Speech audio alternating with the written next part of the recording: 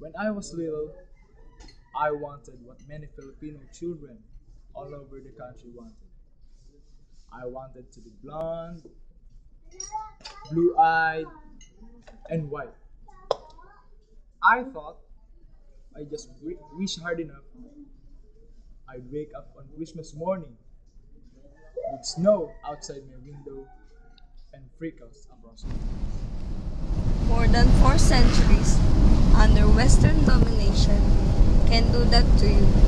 I have 16 cousins.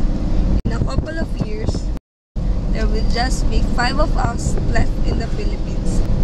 The others will have gone abroad in search for greener pasture. It's not an anomaly, it's a trend. The Filipino diaspora.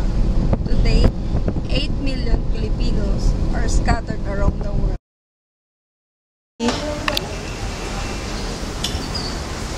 There are those who disapprove of Filipinos who choose to live. I used to. Maybe this is a natural reaction of someone who was left behind, smiling for family pictures that get emptier with each succeeding year. Desertion, I called it. My country is a land that has perpetually fought for the freedom to be itself. Our heroes offer their lives in a struggle against Spanish, the Japanese, the Americans. To pack up and deny that identity is tantamount to spitting on the sacrifice. Or is it? I don't think so. Not anymore. True.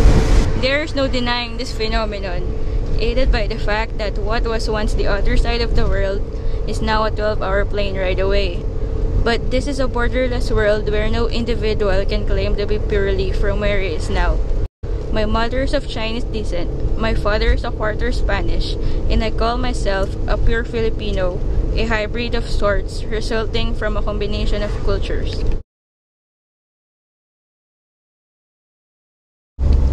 Each square mile, anywhere in the world, is made up of people of different ethnicities with national identities and individual personalities. Because of this, each square mile is already a microcosm of the world. And as much as this blessed spot that is England's world, so is my neighborhood back home. Seen this way, the Filipino diaspora, or any sort of dispersal of population, is not as ominous as so many claims. It must be understood.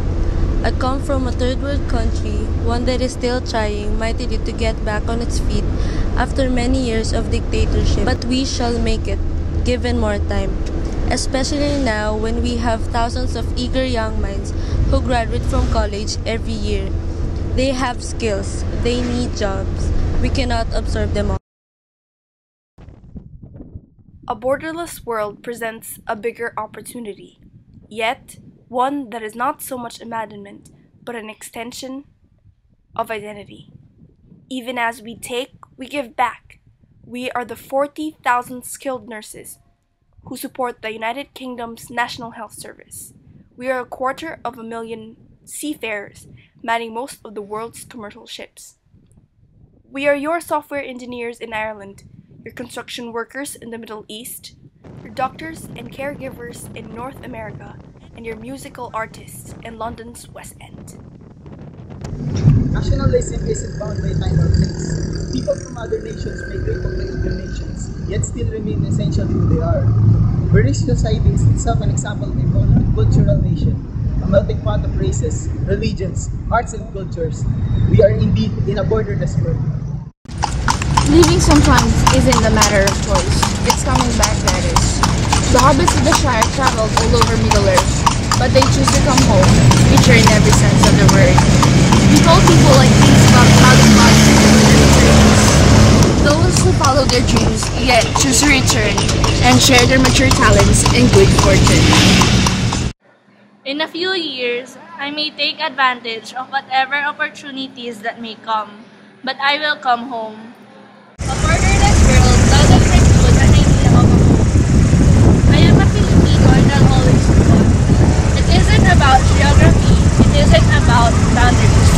It's about giving back the country that shaped me. And it's going to be more important to me than seeing snow outside my window on a bright Christmas morning. Mabuhay and thank you.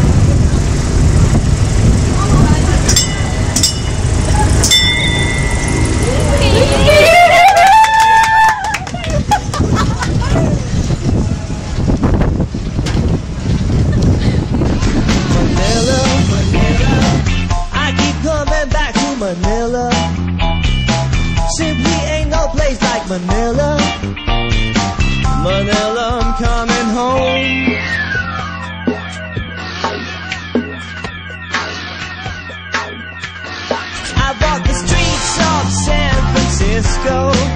I've tried to ride to Disneyland, surveyed a million girls in Sydney, but somehow I feel like